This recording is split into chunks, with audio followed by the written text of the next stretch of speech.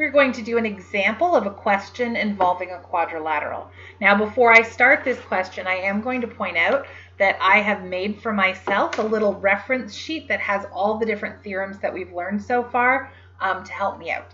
So we have complementary angles that add to 90, supplementary angles which are a straight line and add to 180, reflex angles which make a full circle and add to 360, opposite angle theorem, which says the angles on opposite sides of two straight crossing lines are equal.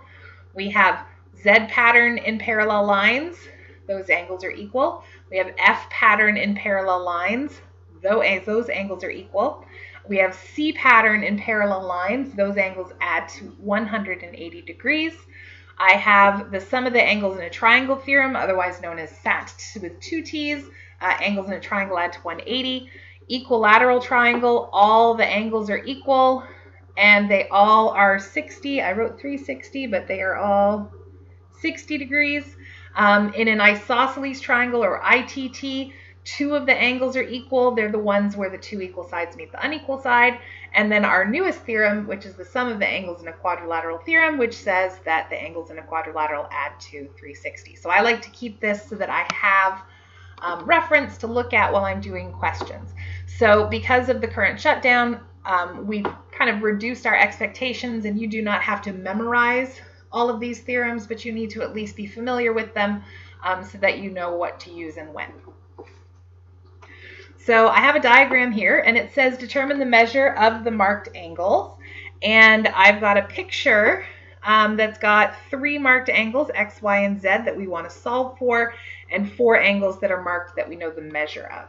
And so we want to fill out our table by stating what theorem we're going to use, showing any calculations that are necessary, and then stating our final answer. So when I look at this picture, there's a lot going on. I see a triangle on the top, and I do like to take a piece of paper or a post-it note or an eraser or my hand or something and cover up parts of the picture to see if I can kind of isolate different parts of the geometry that's going on here. So there's definitely a triangle on the top. There's also a quadrilateral on the bottom.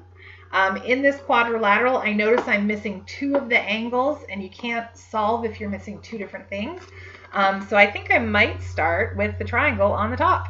So if I look at my triangle on the top, I know 2 of those 3 angles in a triangle, and I know that because of SAT with 2 T's, that the angles in a triangle add to 180 degrees. So I'm going to use SAT, that's my theorem, and I know that those angles should add to 180 degrees. So that means X plus 35 plus 65, so those 3 angles in that triangle all add together to make 180 degrees. Then I'm going to solve that equation by collecting my like terms. So I'm going to add 35 and 65. I don't really need my calculator for that. That adds to 100. And that equals 180. And then I'm going to try to solve for X by canceling out that plus 100 by subtracting 100 from both sides. And I get that X equals 180 take away 100 is just 80 degrees. So that means here under the answer, I'm going to write that our final answer here is 80 degrees. Okay.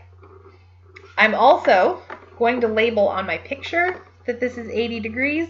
That might help me solve the next part. So I am going to take a look again at my diagram. So we did the triangle on the top, and we got that that angle was 80 degrees. And I still have that quadrilateral on the bottom, but I'm missing 2 of the different angles in that quadrilateral. And that's a problem because I can't solve unless they're the same, and I really don't think they're the same. They don't look the same size. I can't solve for 2 things at the same time. So there has to be another way in this diagram to either figure out Z or Y. So Z is over here all by itself, and it doesn't really have any other angles connecting with it that are marked or that I might be able to solve with. But Y is the next door neighbor of angle X here. And if you take a look, X and Y together form a very nice straight line.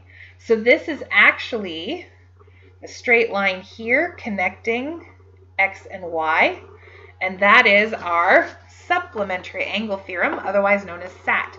Two angles that make a straight line add to 180 degrees. So these two angles here make a straight line, so they are going to add to make 180 degrees.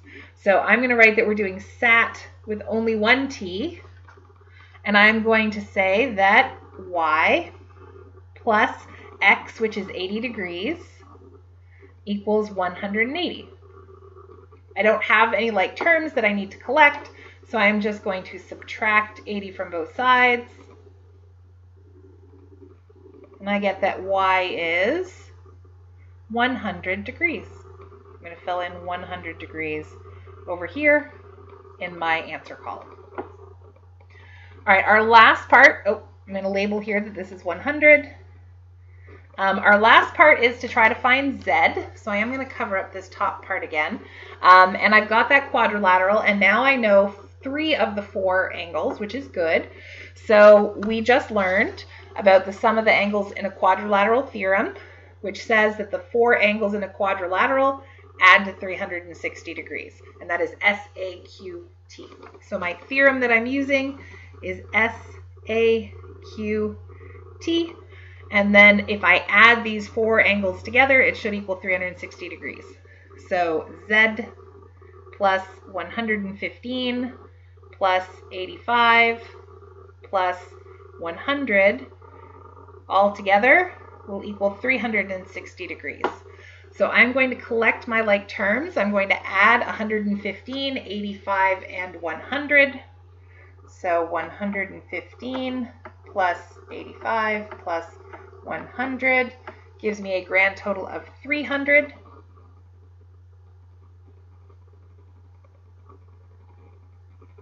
Now if I solve by subtracting 300 from both sides, I get that Z is 360 take away 300 is 60 degrees. So Z, our final answer, is 60 degrees.